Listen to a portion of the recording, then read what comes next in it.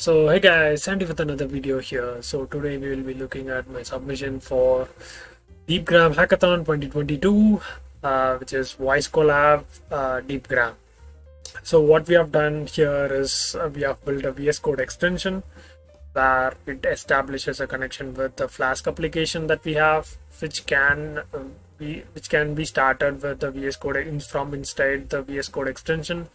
So we did use Typescript for building out the extension. So we'll establish a connection with the Flask application that is running, and we also have a web page which can display the transcript text as well, so that we could see what is the exact test that is being returned from the Deepgram. So this is a simple diagram that shows what is happening. So we have two WebSocket connection. One is from the VS Code extension to the Flask application, and from the Flask application to the Deepgram. So we have both these running, and we also have text to speech, which Python does, and most of the operations that this extension does is through Python. So from from TypeScript we don't do a lot. We just have a WebSocket connection. But most of the application, whatever is running, whatever the code that we are running, whatever the actions that we are performing, everything is done in Python. So let's look at a demo on how this works. So here we have the extension installed. So once you have this extension, so I will update this. So it is an older one. So hopefully you will have the updated one. And as you can see, it is turned off now. So what we'll do is we'll try to enable it. So we do have a couple of commands that you can use. So setting up this can be a bit I don't say harder, but could be hectic, but you have to do it for the first time. So once you do it it is like a one-time doable thing that you can do. But mostly for few of the systems, it might be done with this command. So we can set up an environment and install all the requirements. For few of the fact that you have to install the npm install inside the repo that is in the FAQ or the README, so you can go through that. So what we'll do is we'll start the recognizer itself. So once you start, you have the info. We do log everything what is happening on the Python side, so you could see what is exactly happening.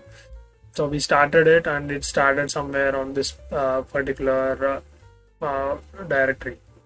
So this is what we have, and we'll do a refresh, and then it is connected. So I think now whatever I'm talking, I think it would be transcribed. So as you can see, whatever I'm just speaking out for this particular video, you could see all the transcription coming out. So what we'll do is we'll try to run a couple of the commands that we have, so that it you can see what is happening, and you can also see the commands it kind of takes, and it tries to match with all these 15.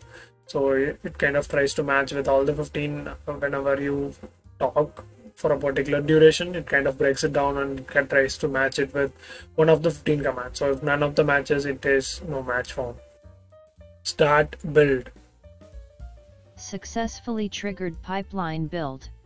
So as you can see, we have successfully triggered it, and we also get a voice response. So it is not just the feedback that you get, but you also get this kind of a noise feedback. So it kind of tells you that it is successfully done. So we'll try one more. Get total pipeline runs. There are a total of 47 pipeline runs. You will also check if we did have any run started. So it has just started. So whatever we have just set has started working. So we can also see the list of all the runs that we had so far. So there are a couple of in progress right now. So these two are dynamic commands that you can use. So we'll try to call someone on Teams or email someone on Teams. Email Megan.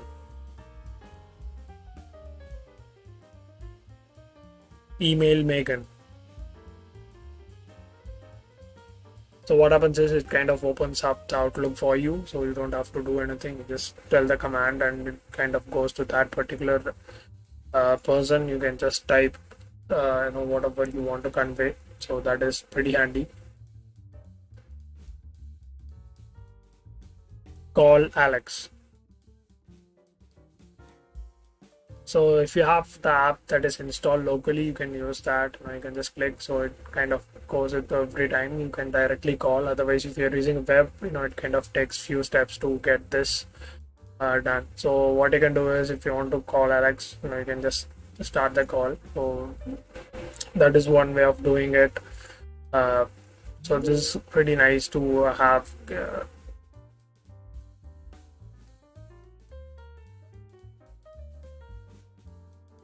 So this would open up a Teams chat. So we'll see, open Alex chat.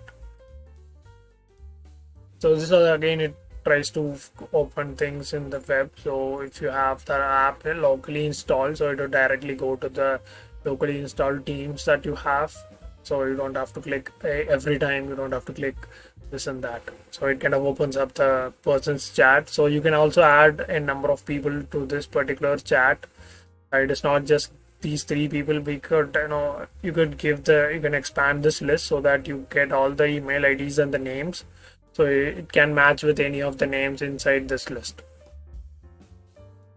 So we do also have a couple of commands. You can just ask for help. It kind of gives you all the commands. There are a total of 15 commands. Here are some commands that you can use. Triggering Azure DevOps pipeline. Create the requirements.txt file. Get all pipeline runs count. Call someone on Teams. Mail someone on Outlook. Open up someone's Teams chat.